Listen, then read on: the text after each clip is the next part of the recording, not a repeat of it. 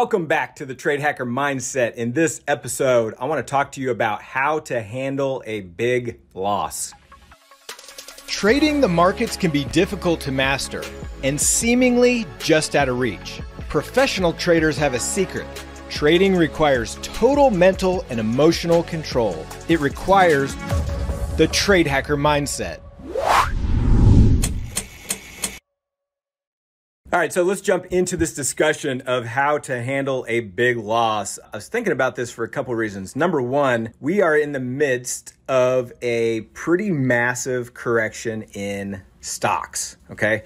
And so for people who have been used to buying the dip and they tried to buy the dip this time, they are not doing so hot. Okay, so that's one thing. The market has seen a massive downturn, and I've seen posts and emails coming from our community about kind of, what do I do now? I'm in this situation. Do I hold? Do I cut my losses? What do I do? And a good friend of mine who trades, he had a situation recently within this downturn recently where he had a big position in Netflix. It started off as selling puts. He was kind of buying the dip on a short-term basis.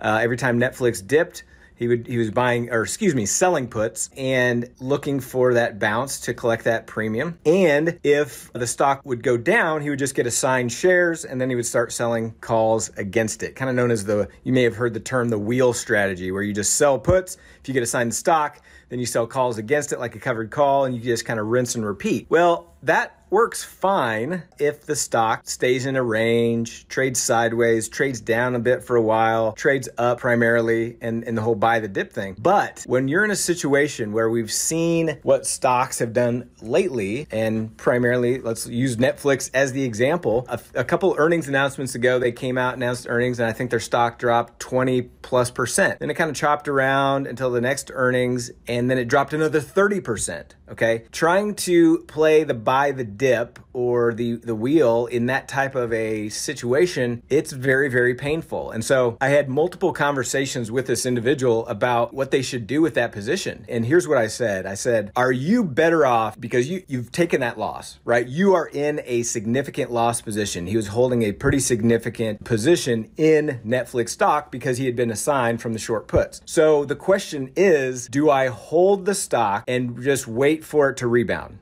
Right? Stocks usually come back, that kind of mentality. Or will I get back those losses that I've suffered by cutting my loss in that one stock, cleaning the slate, and getting back into trading other vehicles and other strategies in this new environment that we're in? Which way will I get back to even faster? Which way will I recoup my losses quicker? And my thought was, you've got to cut the loss. You've got to clean your slate. And not only from a logical, mathematical reason of potentially getting that loss back, because I think, we're seeing a situation where I'm not sure Netflix will ever get back. I mean, there's so much streaming competition. We've been hearing this for a while now, but now we're actually seeing the price of the stock react, not only because of the whole inflation issues, everything else we have geopolitically going on, but also just the nature of the industry Netflix is in particularly, okay? So my advice was cut your loss, utilize strategies that are, we're in a bear market, right? We are, the Fed is no longer pumping money into the system. The Fed is drawing money out of the system. We are in a different environment that we are in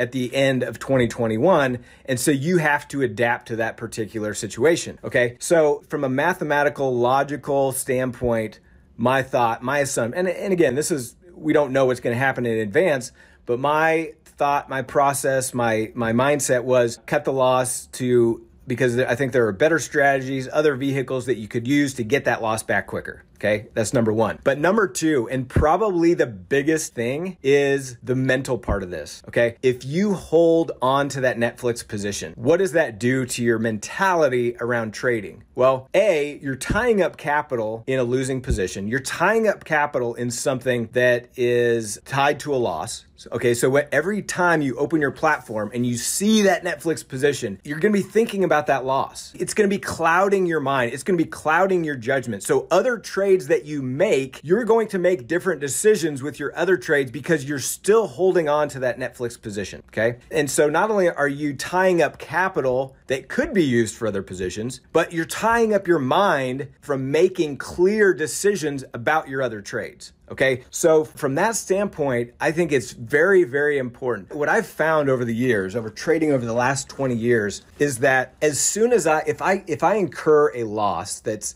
larger than I anticipated or larger than my, what I ever would have expected to take getting into a trade, if I find myself in that position, almost always the best idea is to cut it, just get rid of it, close it, be done with it. Clear it off your slate, clear it out of your platform so you don't see it anymore.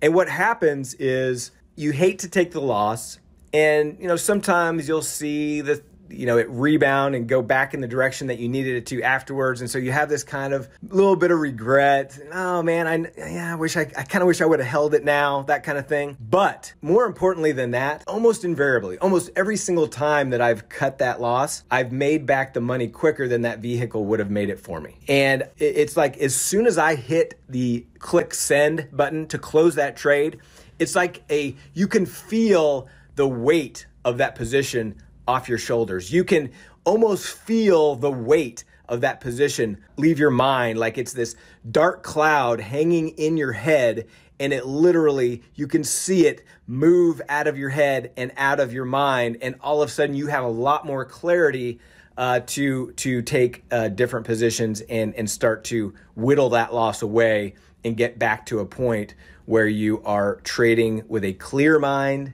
and a clear slate. Don't discount the amount of power that has on your overall trading ability. Because remember, the majority of the trading, as long as you have a good strategy in place, as long as you have good mechanics, as long as you follow your rules, as long as you have that edge in a strategy, the number one thing that causes different performance, profits or losses in your trading is your mindset, okay? It's how you deal with fear and greed, okay?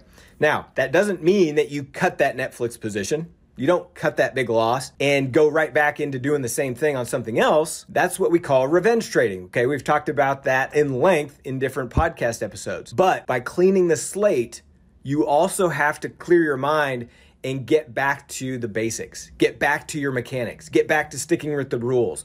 And the only way that you can do that typically is to clean the slate. Because if you're still in that losing position, you're still holding on to that, you're going to be doing things that are not within your realm because you're already in a bad position. So what would say that you don't make another bad decision to try to make up for that bad decision? Because you're seeing it every day, right?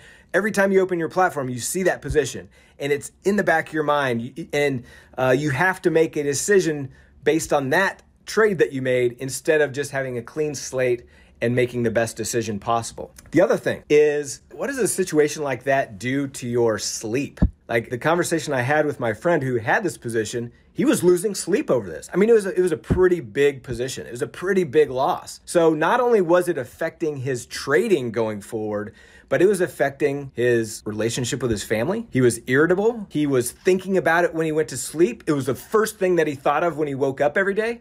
And so not only is it affecting his trading, but it's affecting every other aspect of his life. It was affecting his performance at his main job, okay? So think about all those negative things that can affect, and then think about cutting the loss, getting it off your platform, getting rid of it, being done with it, and think about how that is now going to affect all these other aspects of your life, including your trading. It's a huge deal. I cannot emphasize enough how big of a deal that is on your mentality around the rest of your trading and the rest of your life. So that's all I've got. I wanted to share that. I thought it was something that could help a lot of you. Hit me up in the community if you have any questions about that, or if you have any comments, if you've had a situation like that, and if you've cut the loss and how that helped you. Go to community.navigationtrading.com.